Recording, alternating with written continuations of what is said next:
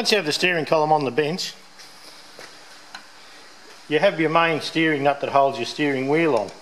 Now down inside here there's a lock tab, so we need to find the lock tab and unfold it.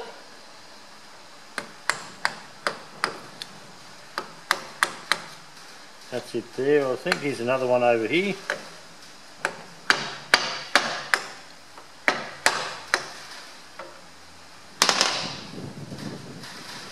I believe that's okay. I like to use a nut gun for this.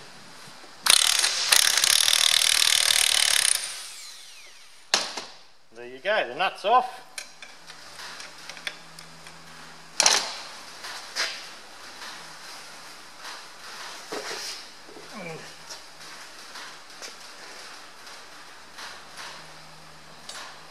Here's the lock tab. Now, this lock tab has one folded back, and there's holes in here. There's one hole there and one hole there, actually opposite each other, and they're actually puller bolts. And you can get a little plate, drill 2 holes, put some bolts down in there and pop the steering column off. Now, experience shows me that this is a pot metal, they call it, or muck. I call it muck metal. It's just junk. And most times you try and get the tool down in there and you screw the threads in, you put a little bit of pressure on and the threads pull because they're not protected. This had no cap on the steering wheel anymore. If it had a cap, it may be a different job, but this one here, I reckon it'll be hard to get out. So what we might do is put a little puller, a little flying saucer or something in behind there. So we'll set it up and come back and pop the steering wheel off. I've got the little flying saucer puller on. It's in the back there. We've put a bit of oil on the threads. So we'll give it a bit of a go and see.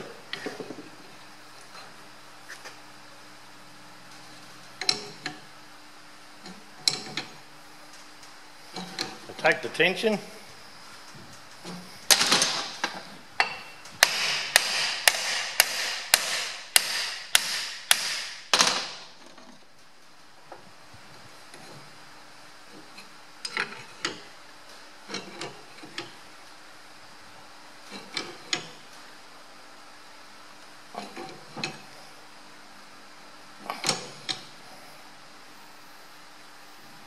It's getting tight.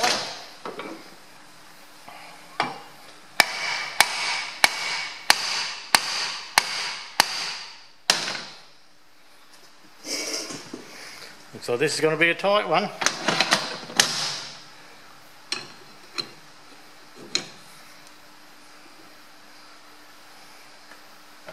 We'll back him up a little. Find the socket.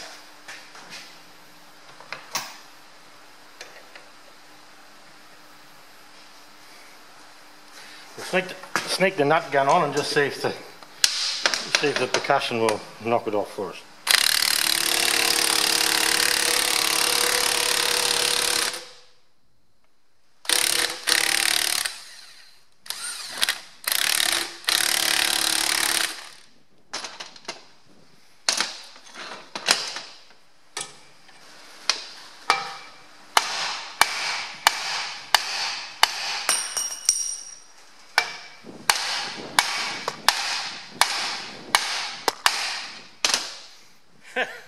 Sorry about that. Well, this is a tight one. Oh, I'll work away for a little bit and take the camera out of the road so I can get... Well, there we go. We did get it with the puller eventually, but boy, it took some doing. That's just that muck metal. And you can see where the puller was pushing on the end, but that was a tight one. They're not normally that tight, but there's been a little bit of moisture sitting in this one, I feel. This outer nut here is quite rusty. Normally they're not that bad. And this fella here this nut here, he will probably be tight. Now, I think from memory is about 60mm, 65mm. Most people won't be expected to have a spanner like that. So what the job is then is I have a punch that I've made especially for doing jobs like this.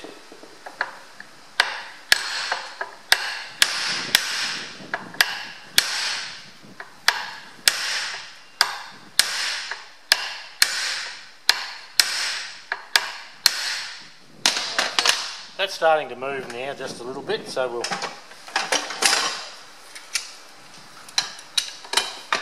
It's not the right tool for the job, I know, but when this comes undone, this is a nut with a lock nut on it. On this gland, it has a upper seal to keep the moisture out of the column in it. It has an O-ring down halfway, and this holds tension on the valve mechanism.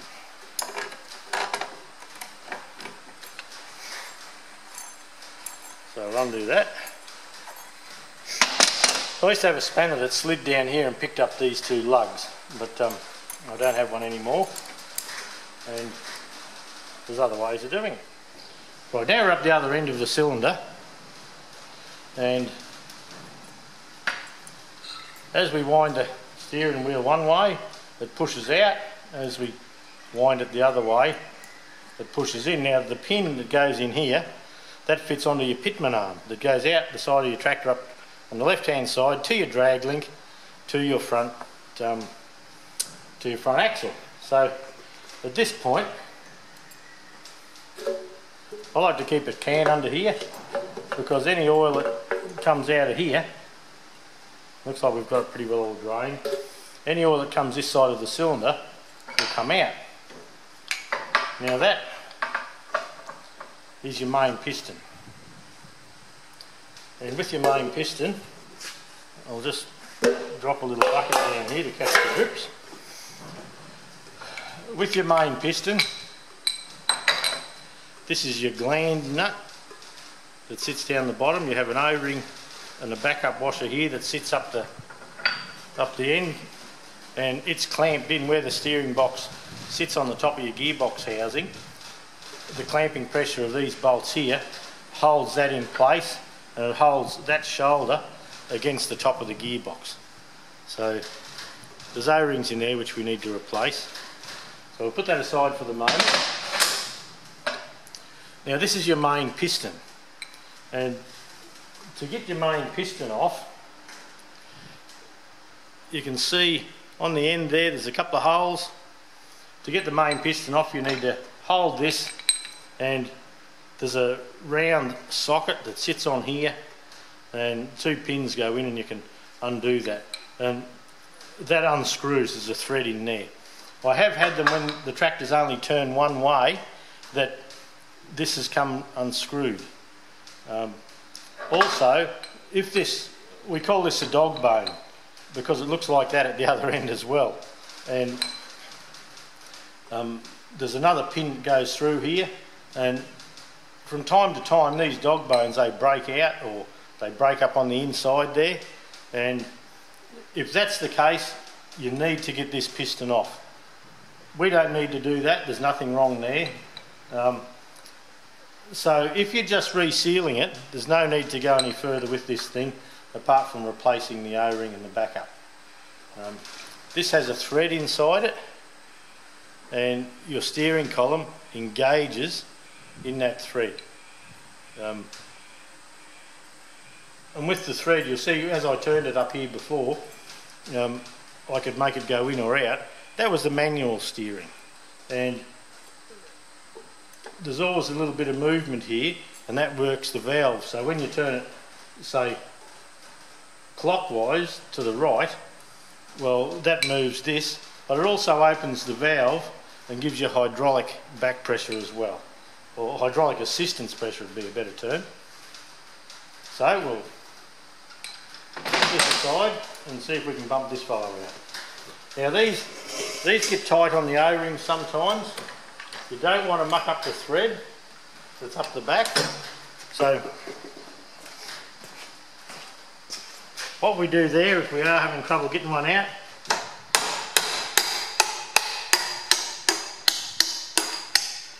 that's just a piece of alloy. So it's an alloy punch so we don't damage the bottom of the thread.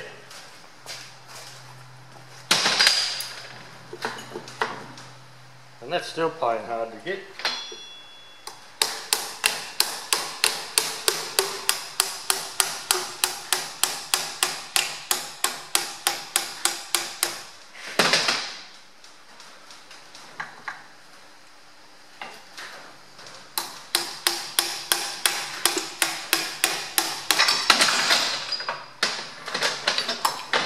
And that's it. I'm catching better than the bloody Australian cricket team. So, this is your main control valve. And as I was saying before, when you have the manual steer option, this screws up inside,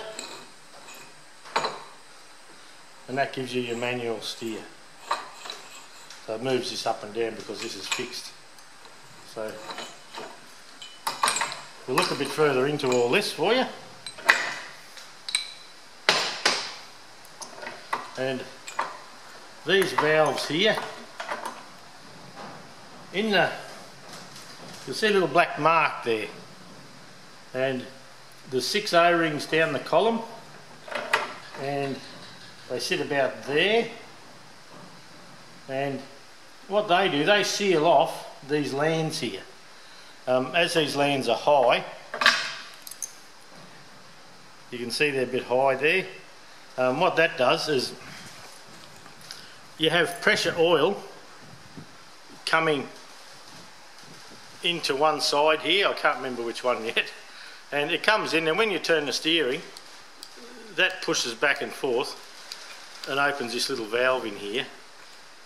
Opens or closes that. So when you turn one way, it opens the valve, the oil comes through here, through the valve, and off out to do the steering for us.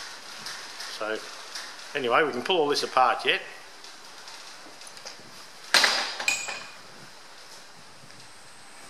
Now this is down the end of the steering column. This is where the nut was, and there was O-rings down in the side here, and they're a bastard to get out sometimes. See, that's one. And these are some of the original O-rings, and in the Sparex kit that we're going to fit, they supply these brown O-rings. But these brown O-rings are a heap of trouble. On the John Deere tractors, if you have a little bit of a hydraulic leak somewhere and your oil starts getting hot, these O-rings play up. So there's 6 O-rings down the tubes there, and that's why we make this little tool, and we one by one hook them all out. I found also a quick way of getting them out is get the air hose in there, and just the air nozzle, and just whop, give it a quick blow, and all the O-rings will come out for you. And down the bottom end, down this bottom end here, there's a O-ring and a backup washer that seals on this thread. So there's 6 O-rings down here and 1 gland washer down the bottom, or 1 gland O-ring. Now, if you have one of these tractors and it's steering fine, and all of a sudden it just starts pouring oil out the top here, I mean, zoomed in that much I can't see where we're going, and it comes out the top here,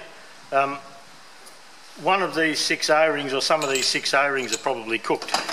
Now, to do the job on the tractor, you can just undo the nut, wind it out, and as you turn the steering wheel, that will pull it up through the O-rings.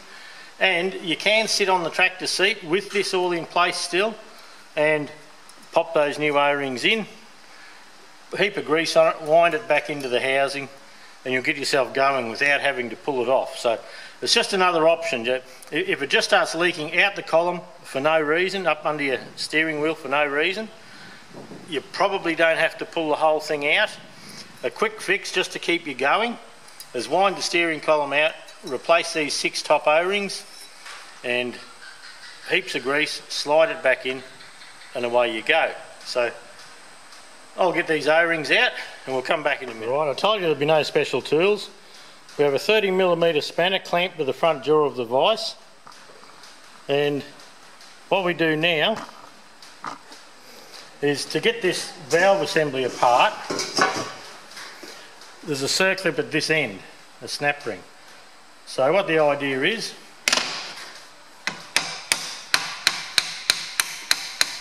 make sure it's in fairly straight.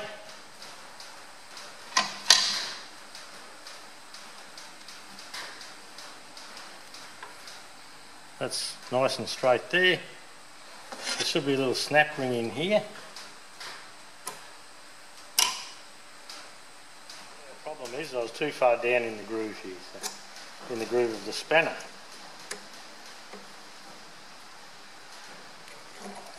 And that's how it should go. Oh, it's hard to get a good mechanic in it. Okay, so what we can do now is support that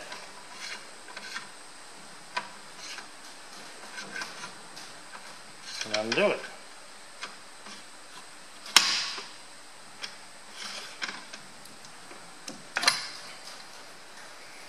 And that's what you're left with. Alright, we'll get this on the bench and we'll work through it. Okay, we're back. This needle bearing will come off. Now the taper goes towards the valve. You have a needle bearing in there with a hardened steel support. If you want a needle bearing to make a puller or do something out of them, I've used them. I think it's a 7/8 shaft. Bloody beauties for doing anything with. Now, slide the top valve off. Now you'll notice the shim pack. Keep that shim pack together and with the top. We'll put that this side. There's a little plunger that sits inside the valve. That pushes that valve open and shut. Now, at this stage, what we need to look at is that valve. And if you look in this hole here, and that pushes, that opens the valve, and you can feel it come back tight. It's a nice solid spring. Always look for that. If you don't have that, you can put a punch down this end, down that hole, and you can just give that a gentle tap, and what will happen is the ball will come out, and behind the ball is a spring, and then there's the valve. They do fail from time to time, but this one is in good order. It's sitting there nicely, it's moving well.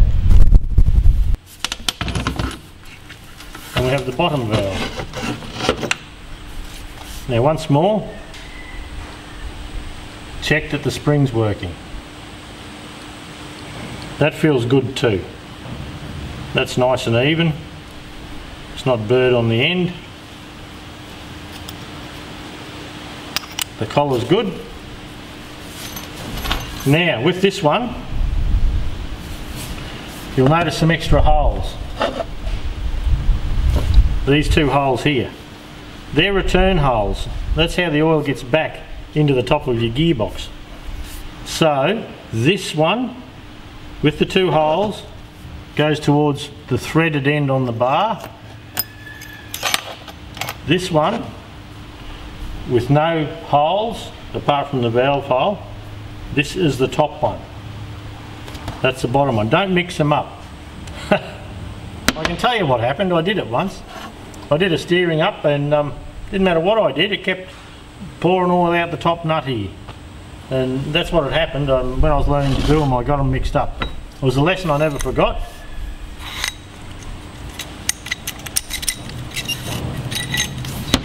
Here's the other needle bearing down the other end. It's got shims in there. Just check that it's okay.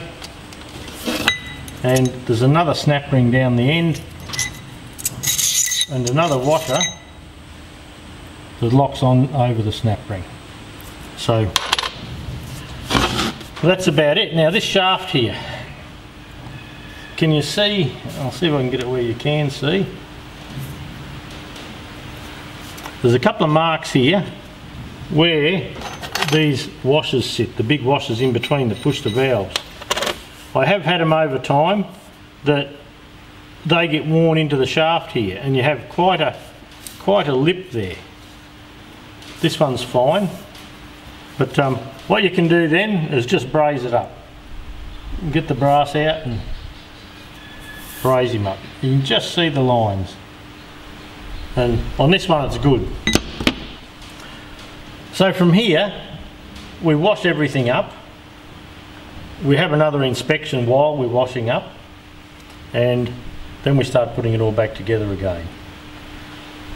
So stay tuned for the next video. The next clip will be how to assemble it and set it up properly. Well, one thing that we haven't covered is this top nut. Now, while you have it off, take this top nut off. This washer stays on. There's an O-ring under the washer for where it seals, and there's a seal sitting in here, so we need to get the seal out.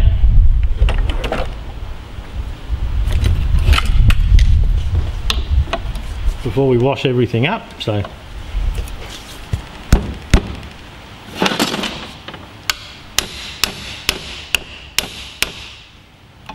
that's rusted in pretty well.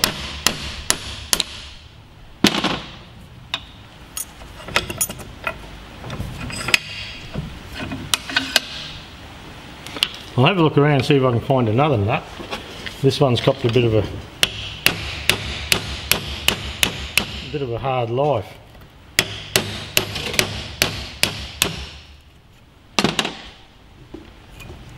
And that's the dirt excluder seal. So there's a new one of those in the kit. And down inside there's a bush in there, a thin bush. The bush I don't believe comes in the kit, but not often do you have to replace it. So normally we just tidy this up and do the seal. So that's it. The disassembly is complete. We'll go and wash everything up and continue on.